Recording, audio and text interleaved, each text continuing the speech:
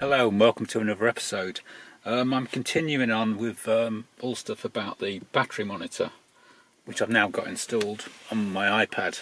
After a bit of issues, you've just got to accept all of the things it tells you that you need, like location and Bluetooth, and if you turn none of them on or try and be clever with the security, it does not see the device.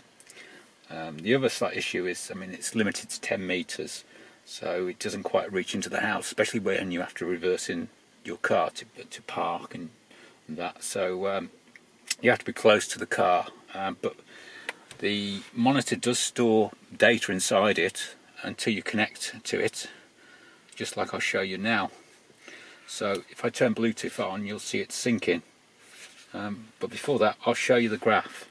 You can look back over dates of what the battery was doing, if the 12 volt was being charged, and that gives me clues as to what also on the car can make the 12 volt battery charge, because I've made a discovery I didn't know about. Anyway, there's today's graph. In the middle of the night was the off-peak octopus charging, so that's definitely charging the 12 volt battery, and then up till 7, 8 o'clock, and that's when I turned the car on and went driving. So it slightly drops off over the night, but not much. But if I turn Bluetooth on now, basically connected, synchronizing data, and it dumps all of the data it's got inside the unit. Currently 14 volts is always when you've got the car on, so that's charging voltage. And if I was to turn the car off, you'll see that drop down to the normal 12-13 volts, and it'll tell you the percentage state of charge. Now, strangely, it says 91%, but who knows? Anyway, if you press on the graph, then you can look back through what's happened today, and you notice from before it's actually synchronized the data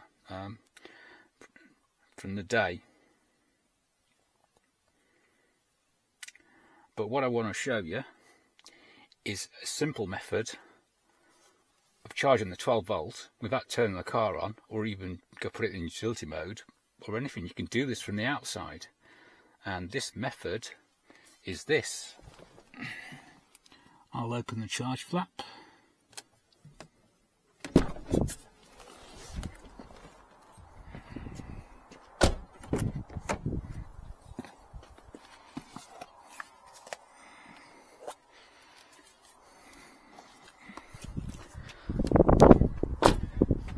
Simply plug the vehicle to load adapter in. Don't even have to energise it.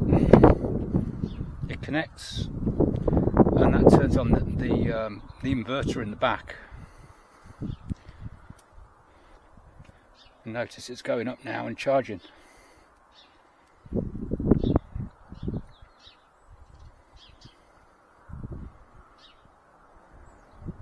That's simple.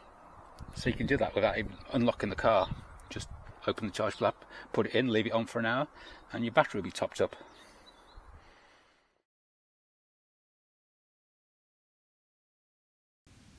The reason this works is the big old inverter under the back seat called the ICCU. It stands for Integrated Charging Control Unit.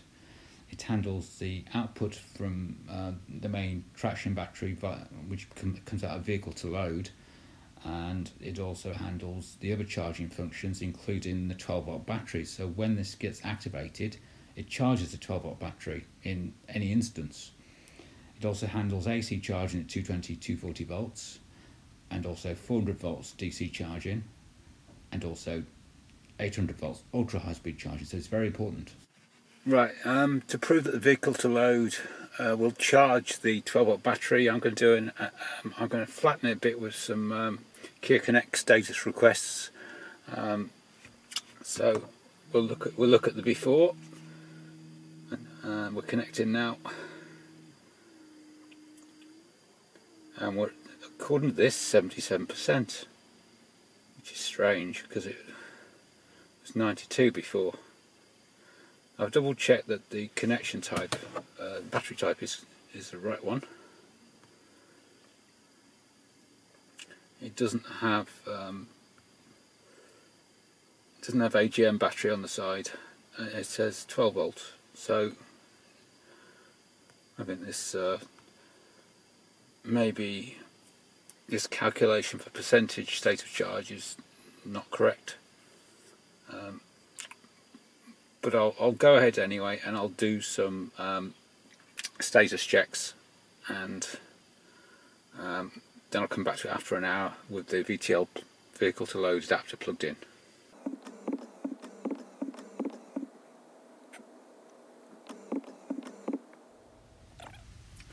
Okay, we're at 68, so I'm going to plug the VTL in now.